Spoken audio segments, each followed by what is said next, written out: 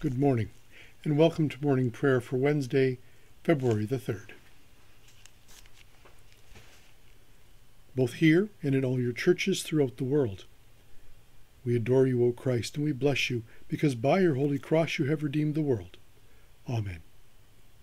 Day 3, the object continued.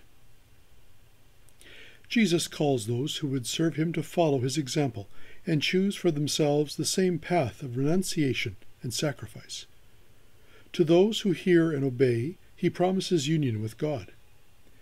The object of the Society of St. Francis is to build a community of those who accept Christ as their Lord and Master and are dedicated to him in body and spirit. They surrender their lives to him and to the service of his people. The third order of the Society consists of those who, while following the ordinary professions of life, feel called to dedicate their lives under a definite discipline and vows. They may be male or female, married or single, ordained or lay. Merciful God, you have made your church rich through the poverty of Blessed Francis. Help us, like him, not to trust in earthly things, but to seek your heavenly gifts, through Jesus Christ our Lord. Amen.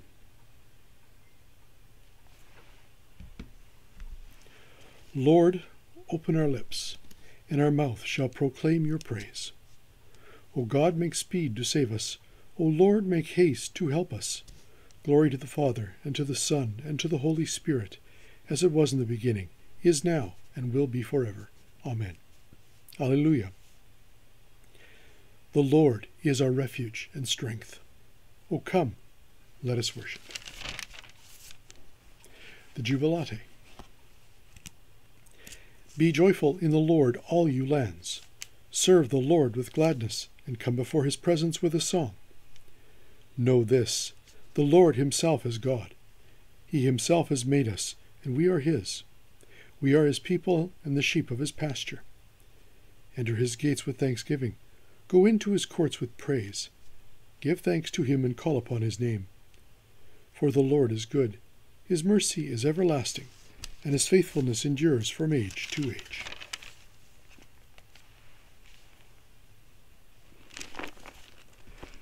The psalm appointed for this morning is Psalm 72.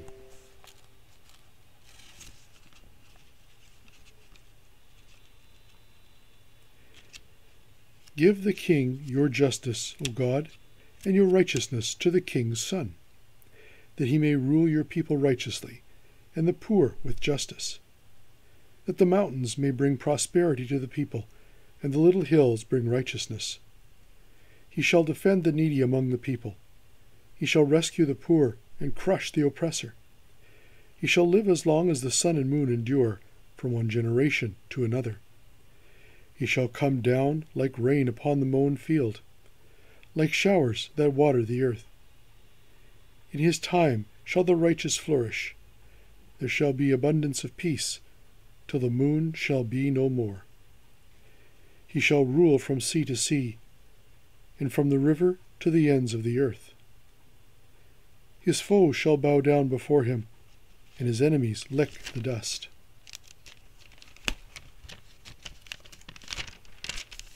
The kings of Tarshish and of the isles shall pay tribute, and the kings of Arabia and Saba offer gifts.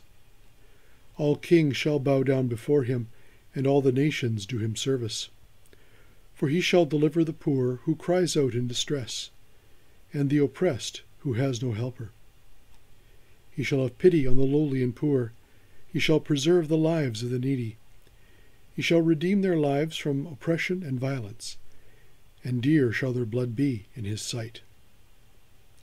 Long may he live, and may there be given to him gold from Arabia.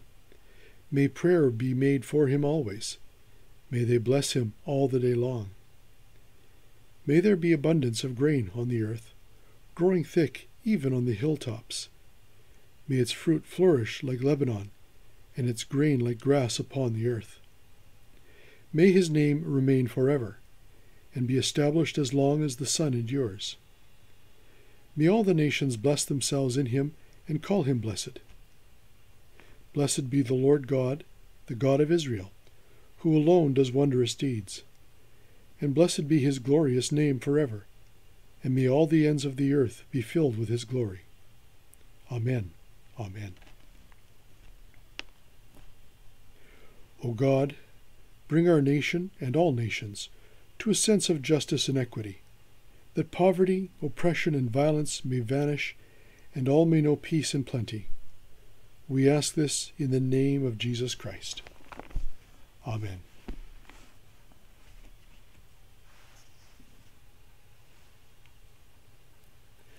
The Holy Gospel of our Lord Jesus Christ according to Mark. Glory to you, Lord Jesus Christ. The Pharisees came and began to argue with him, asking him for a sign from heaven to test him. And he sighed deeply in his spirit and said, Why does this generation ask for a sign? Truly, I tell you, no sign will be given to this generation. And he left them, and getting into the boat again, he went across to the other side. Now the disciples had forgotten to bring any bread, and they had only one loaf with them in the boat. And he cautioned them, saying, Watch out, beware of the yeast of the Pharisees and the yeast of Herod. They said to one another, It is because we have no bread. And becoming aware of it, Jesus said to them, Why are you talking about having no bread? Do you still not perceive or understand? Are your hearts hardened? Do you have eyes and fail to see? Do you have ears and fail to hear? And do you not remember? When I broke the 5 loaves for the 5,000, how many baskets full of broken pieces did you collect? They said to him, 12. And the 7 for the 4,000, how many baskets full of broken pieces did you collect? And they said to him, 7. Then he said to them, Do you not yet understand? They came to Bethsaida. Some people brought him a blind man and begged him to touch him. And he took the blind man by the hand and led him out of the village. And when he had put saliva on his eyes and laid his hands on him, he asked him, Can you see anything? And the man looked up and said, I can see people, but they look like trees walking. Then Jesus laid his hands on his eyes again, and he looked intently, and his sight was restored, and he saw everything clearly. Then he sent him away to his home, saying, Do not even go into the village.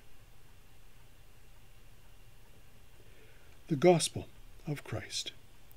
Praise to you, Lord Jesus Christ.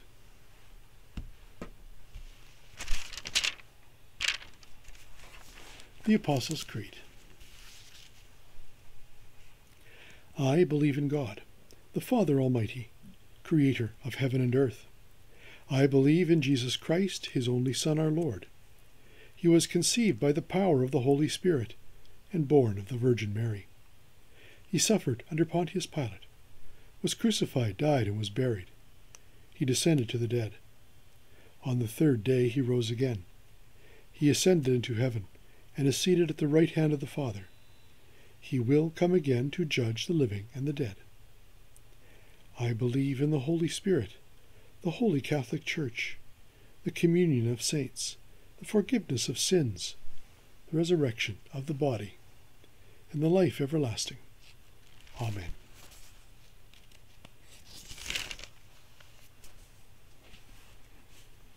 Let us pray to the Lord, saying, Lord, hear our prayer.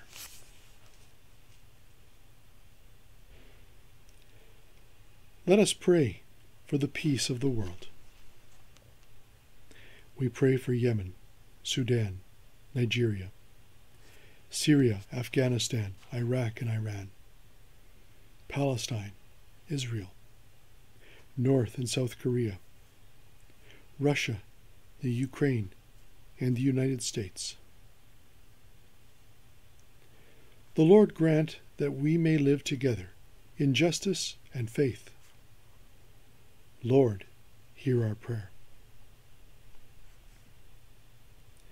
Let us pray for this country, and especially for Queen Elizabeth, the Prime Minister, the members of Parliament, the Premier, the members of the legislature, our mayor and council, and all in authority. The Lord help them to serve this people according to His holy will. Lord, hear our prayer. Let us pray for children and young people, for our elementary schools, our high schools, our community college, our university, for the teachers, instructors, professors, and staff. The Lord guide their growth and development. Lord, hear our prayer. Let us pray for the sick, for those afflicted with COVID-19, for those in our hospital or our nursing homes, any awaiting surgery, recovering from it, or suffering from other long-term health issues, mental health issues, addictions or isolation. The Lord deliver them and keep them in His love. Lord, hear our prayer. Let us pray for all who are condemned to exile, prison, harsh treatment, or hard labor for the sake of justice and truth. We most especially pray today for those who are affected by systemic racism and prejudice, or poverty, or homelessness. The Lord support them and keep them steadfast. Lord, hear our prayer. We pray for the Church. We pray for the Anglican Communion throughout the world, the Anglican Church of Canada, the province of Rupert's Land, the Diocese of Brandon, and this parish of St. Matthew. We pray for Bishop William, our assisting Bishop Larry, our Metropolitan Greg, our National Indigenous Archbishop Mark, our Primate Linda, and the Archbishop of Canterbury, Justin. We remember the prophets, apostles, martyrs, and all who have borne witness to the gospel. The Lord direct our lives in the same spirit of service and sacrifice. Lord, hear our prayer. In our prayers for the Third Order, we pray for the province of the Pacific, for the Solomon Island of Makara and Republic of Vanuatu. We pray for Cleveland, Mary, Walter, John, Joan, Fleming, Danny, Rick, Mario, Caroline, Barbara, Julia, Claude, Dawn, John, Steve, Joy, and Ruth. God, we give you thanks for the Third Order of the Society of St. Francis. Grant, we pray, that being knit together in community and prayer, we, your servants, may glorify your holy name after the example of St. Francis, and win others to your love. Through Jesus Christ our Lord. Amen.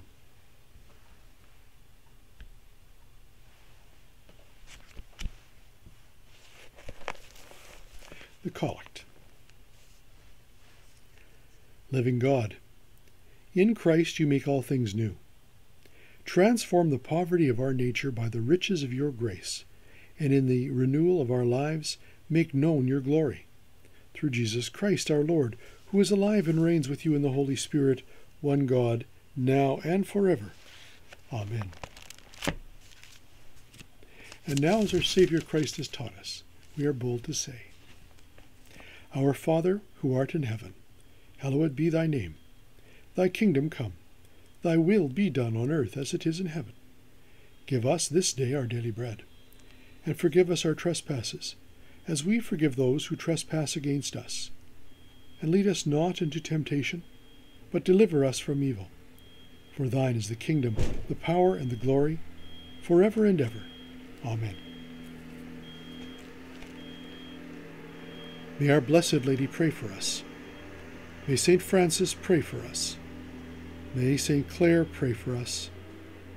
May all the saints of the Third Order pray for us. May all the holy angels watch over us and befriend us. May our Lord Jesus give us his blessing and his peace. Amen.